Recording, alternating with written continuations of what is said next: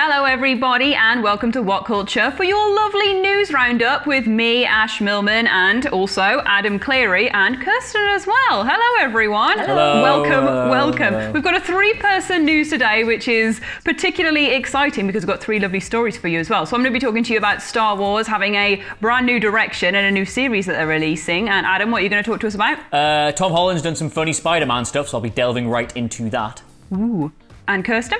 I shall be talking about a brand new series of Westworld that has been announced. Hey, so we've got loads of lovely new stuff today. So to just jump right in with our great thumbnail, which I'm sure you've seen by now. We're talking about this new Star. Sorry, we've just seen the Ewok version of this. It's really funny. So the new Star Wars series that's coming is coming from the Russian Doll co-creator Leslie Headland, and is going to be female-centric, which is particularly exciting because we've had so many strong female characters in Star Wars that I think it makes sense for them to have one led in this sort of way as well. And it's going to be in a separate timeline, away from all the main stuff, so it's its own self-contained sort of project. There's nothing on the plot or really the story so far apart from it contains martial arts concepts. So it's going to have a bit of martial arts. Yeah, all I found on it was that it incorporates martial arts elements. So we're going to have some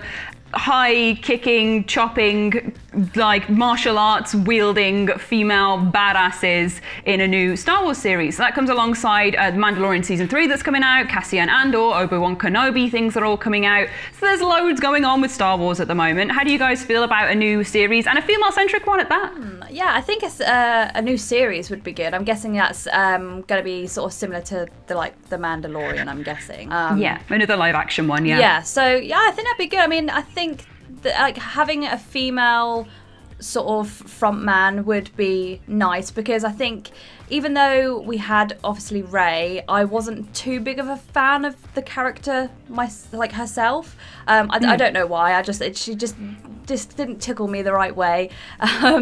But yeah, having some sort of badass martial arts, yeah, that'd be really cool. I'm very intrigued as to how that would work and as to who she might be. I really like the idea that somewhere at Disney HQ they've just got a whiteboard that just says women, Star Wars, ninja stars, and nobody suggested it's just like Space Charlie's Angels yet. Yeah, absolutely. It's just a great idea. That it comes from Leslie Headland as well is exciting. Like I mentioned, Russian Doll is what she's done before. She's co-creator of that, which is about a game developer called Nadia who gets stuck in a time loop, and she keeps dying and coming back to life on her birthday, which is a very happy death day, the series. And that was great fun. It was nominated for 13 Emmys. It won 3 of them. Has Natasha Lyonne as the star, who is a wonder. So if we get Natasha Lyonne in the Star Wars universe, that would also be fantastic. I just think it's a nice idea. I think more Star Wars content. Star Wars is the never-ending franchise. It is the never-ending series of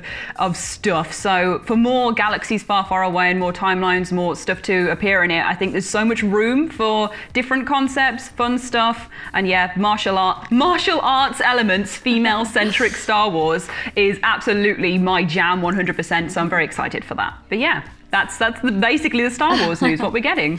Well, I obviously have a little bit of Westworld coming your way. So we have been, there's been rumours going on, well, not rumours, it's been kind of announced that there's going to be a season 4 of Westworld.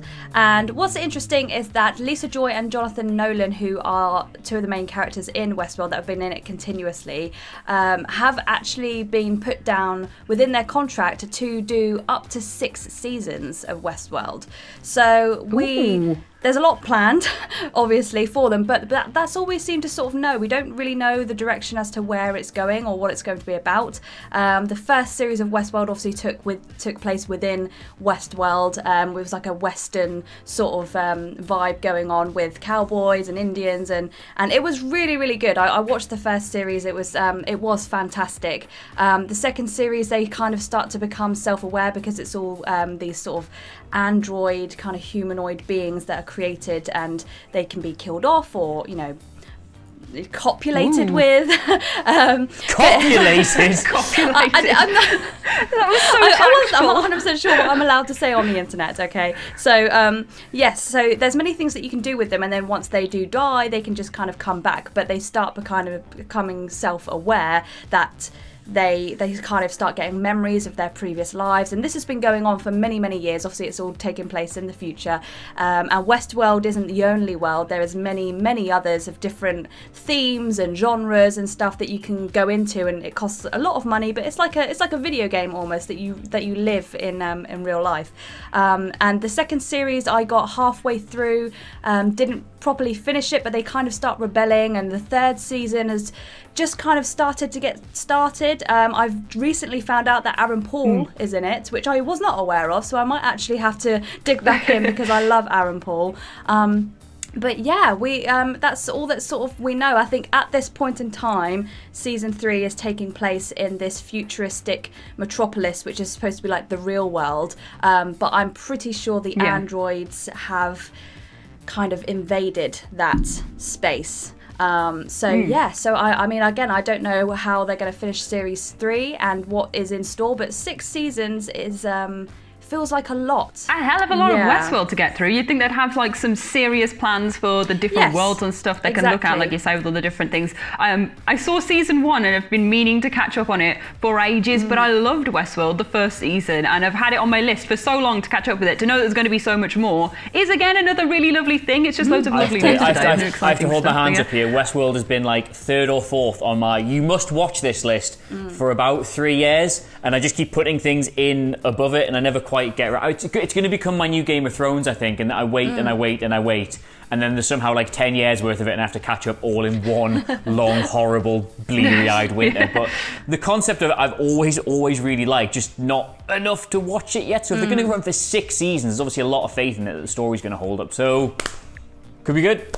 Hey, all the more to catch up with. It's big binge watch territory if you get to 6 seasons in it. I can't face sitting and watching 6 seasons of another show again after I had to sit through all the office patter about Game of Thrones for 2 years and then get all caught up with it just in time for season 7. But anyway, that's my life choices out the window. Jimmy Kimmel. We all like Jimmy Kimmel. He does a good show. He's been doing a good show from home, and much as we are doing now, being joined by people live across the magic of the internet. And live on the show last night as a surprise was Tom Holland, who you may remember from Spider-Man 1 and Spider-Man 2, and also turning to dust in the Avengers film. Now, spoilers! Don't bring it up, I'll cry again. Whoa! Oh. My bad. There's a bit of dust in your eye, possibly as if someone has disintegrated. Just a body. Just a little aside here. Tom Holland had a live studio audience in his flat last night for his appearance on Jimmy Kimmel, and as somebody who genuinely sat down once with a pen and pad and tried to work out when he lived in London how much money he would have to make to be able to live on his own, I cannot tell you how heartened I am to see multi-millionaire Tom Holland still in a 4-person share in London. There is truly no hope for anybody down there. But anyway, as fun as this was, he dressed up as one of the old Spider-Man costumes, the little homemade, like improvised jumper, hoodie, backpack Spider-Man costume, as a little treat to Jimmy, which was quite funny. He was asked where the actual Spider-Man costume was, and unbelievably, Marvel don't let him keep it in the house. That's so mean. Oh, I could believe that. With the way Tom Holland is, like, it would He'd go to the shops in it. He would wear that go to the shops in it. Yeah. However, there was a bit of interesting news on this, because he was asked when they're going to start filming Spider-Man 3. You may be aware they were supposed to be starting to film it in July of this year. Quite where it's going to fit in the MCU, where it's going to fit in the Sonyverse, we don't still know yet. It's all up in the air. But they were going to start shooting what he calls a great script in July. He was asked, were they still planning on doing that? And in the most, if anybody ever asks you this, Tom, make sure you say you don't know answer, Tom Holland went, oh, we're going to... I don't know.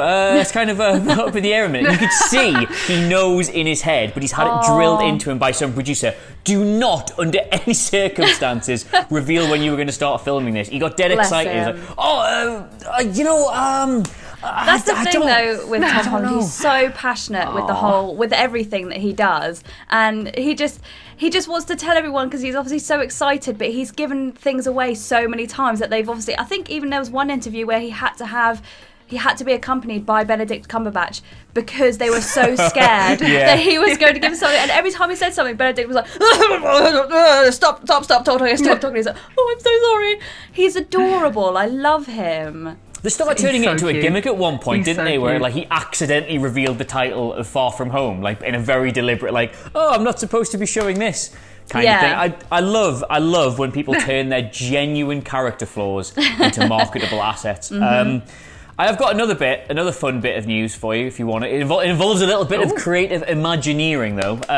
A24, the auction site, have come into a load of exciting new movie props, and they're going to do a huge auction for like some stuff like... Wait, do you call A24 the auction site? Do you not mean the movie production studio? They moonlight. Everybody's got a side hustle. They're releasing loads and loads of stuff. They've got some stuff from Midsummer. They've got some stuff from Euphoria. They've got some stuff from Uncut Gems, which you'd like to get your hands on. Now, I was very kindly invited down to the auction house's big thing in London, where they had like stuff from loads of sci-fi films, Alien, Star Wars, Star Trek, things like that. So I'm going to ask you two, if you could have one movie prop ever, what would you want?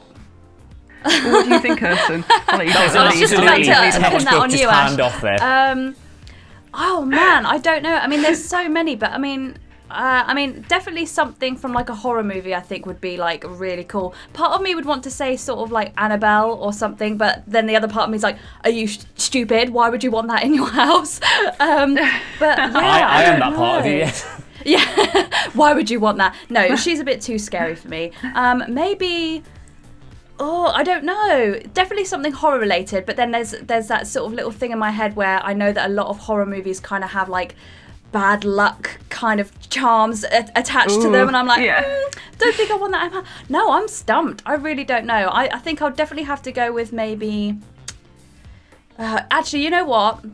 I'm guessing you guys must have seen this, but in Insidious, I think in each of them, but some of the really cool...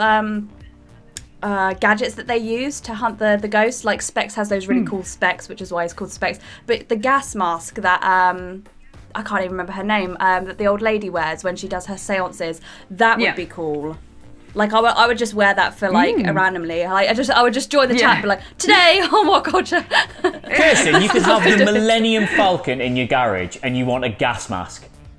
Yeah, it's cool. Thank you, Ash. It's a horror nerd thing. That is. That's a wholesome choice. I think for me, on like in horror terms, because they are selling the Midsummer flower dress and like all the Midsummer stuff, absolutely the May Queen get-up. I would wear that around my house. This all is the honestly, time. this is genuine. Like you've just taken two small children into the world's biggest Toys R Us and said you can have any one toy in the shop, and they both come back with packets of gum.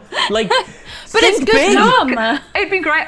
I think I would absolutely rock the dress. All I'm saying is I'm all about that flower dress, either that or the Necronomicon. That's a shout. That's a shout, like from that obviously would be perfect, wouldn't it? I've got like a little like card with the Necronomicon face on at the moment. If I could put like the real book like in place of it on my shelf, that would be great. Other than that, also big shout out to the Bejeweled Furby from Uncut Gems. Those would be my. I was going to say the Bejeweled Furby from Uncut Gems.